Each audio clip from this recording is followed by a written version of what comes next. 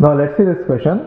In what ratio rice at 930 rupees per kg is mixed with rice at 1080 rupees per kg so that the mixture to be of worth, so that the mixture is of worth 1000 rupees per kg. So they are saying that we are going to mix two mixtures and we are going to change the average of the mixture. So one, let's say A1. So generally our convention is that we take A1 to be the mixture with the higher average. So let us say A1 is a rice with average cost 1080. Average cost means it is nothing but the cost per kg. And let us assume that A2 is the rice with average cost 930 rupees per kg. Now we are going to mix these two in such a way that the final average is going to be 1000 rupees, right? We are not going to sell it at this high price, or we are not going to sell it at this low price. We want to sell it at this price. Then how much of this rice are you going to mix? See, in order to think about it, you can say there are two bags. One bag is having rice whose cost is 1080 per kg, and other bag is having rice whose cost is 930 rupees per kg. Now we are going to form a new bag by taking some amount of rice from here and some amount of rice from here, in such a way that we want to sell this rice, the new rice, in such a way that the cost is 1000 rupees per kg, right? Now I told you that not to solve that question, I told you that we can use that diagram, right? Earlier, in the earlier example, I have shown you the diagram. So what does the diagram say? A1, which means put the higher cost, higher number there, and then the group average here, the final mixture average, and then the lower one here, 930, right?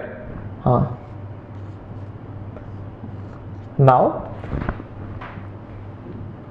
this is nothing but, let us say this side represents the rice with cost 1080, so let me call it as N1080, right? This is the amount. And this one represents the rice with cost 930, so let me write it there. Now what I do is, I'll take the difference of these two and the difference of these two and write them here. So let me write 1000 only here. Okay, so what is it? Higher value, the average of the mixture, and the lower average. Now you take this difference and you write it there. So what is the difference? 80. And you take this difference and you write it over here, right? So when I talk about the difference, you have to take higher number minus lower number, right? So what is the difference here? 70. Now what does it mean? The weight of the rice with 1080 cost is to weight of the rice with 930 rupees cost per kg equal to 70:80. That is the meaning of it. Got it? So what does it really mean? You can take this rice in any ratio, in any value, in such a way that the ratio is 7:8. For example, you can take 7 kgs from here and 8 kgs from here, and you can mix them up in such a way that the mixture is 15 kgs. Now you can sell each kg at a price of 1000 rupees without any loss, right? Or you can take 14 kgs of this and 16 kgs of this and mix them both in this bag in such a way that you are going to get 30 kgs of the final mixture, and you can sell each kg in this mixture at 1000 rupees, right? Okay. Hi, if you are planning to do masters, then doing masters abroad is better than doing masters in India. I'll give you all the reasons. So first reason is, out of 1 lakh students who take GATE every year, there are only 500 seats in old IITs. So all the IITs put together have an acceptance rate of 0.5%, and universities better than IITs, they have very good acceptance rate like 30%, 40%, but all the IITs put together have an acceptance rate of 0.5%.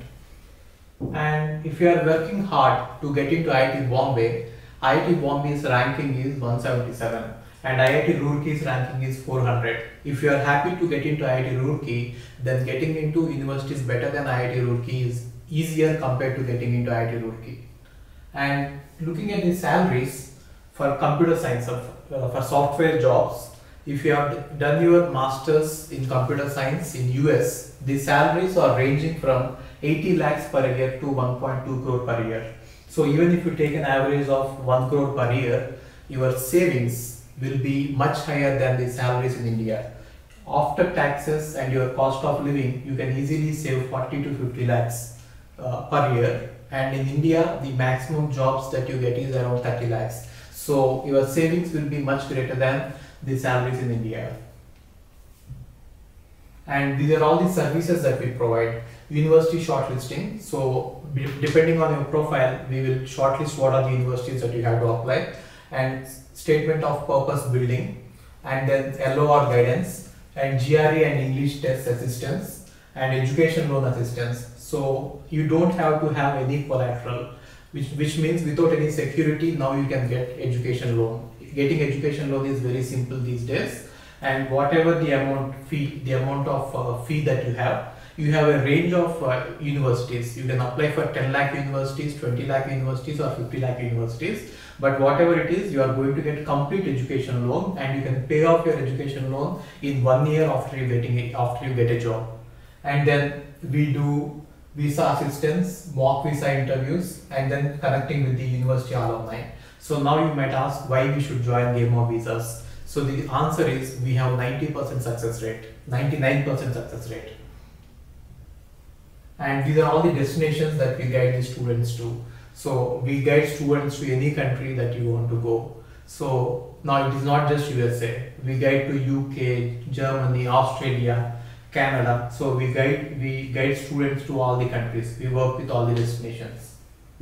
And if you are interested in going abroad, you have to just drop us a message on this WhatsApp number 9494 555 454. Okay, thank you.